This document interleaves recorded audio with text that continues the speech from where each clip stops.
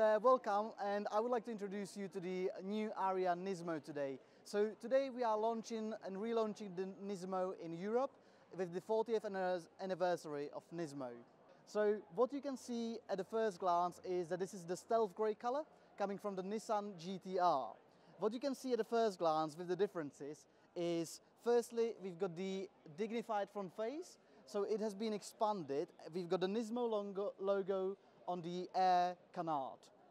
The air canard promotes the airflow into these air curtains, and then the wind goes through the wheel arches to really promote better aerodynamics and handling of the car. So the Ariya Nismo comes with bespoke wheels. These will be the 20-inch NK matte wheels. There's a specific Nismo logo on them. It comes in a whole black gloss finish, and you can see that the wheel is really open. This is quite important because it improves the brake cooling effect and really helps with aerodynamics as well. Moving on to the side profile of the vehicle, you can see the red accent line on the wing mirror as well as alongside the whole body of the car.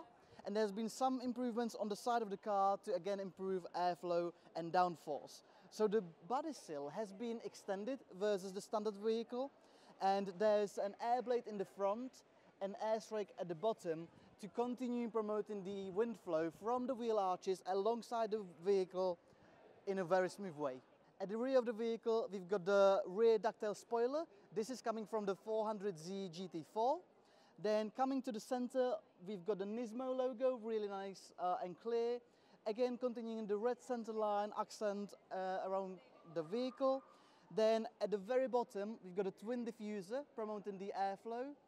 We've got the Formula E inspired brake light that has the 8 shape, and then the whole bottom bumper has been expanded. So if you compare the airflow with the standard Ariya curves up a bit, whereas this one makes the airflow really flat. Coming inside, you can see at a first glance this really is a Nismo. The whole interior has been customized, and you can see this black and red theme all around. Starting at the door, you've got the red stitching, and this is present everywhere across the center console, on your seat, and also on the steering wheel.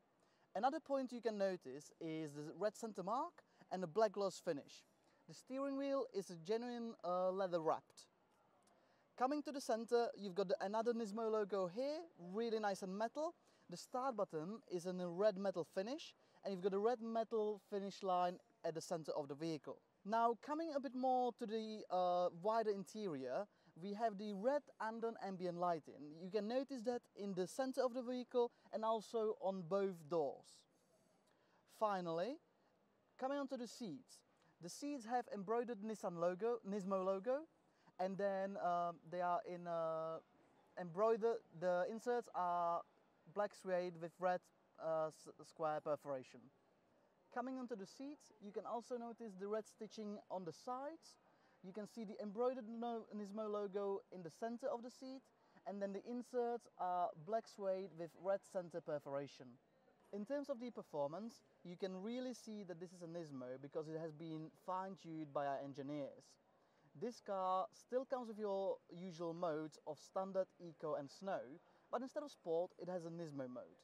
This has been fine-tuned by our engineers to improve performance. For example, the acceleration is really smooth even at high speeds. Thanks to the improved grips of the tires, the shift of the motors have been changed.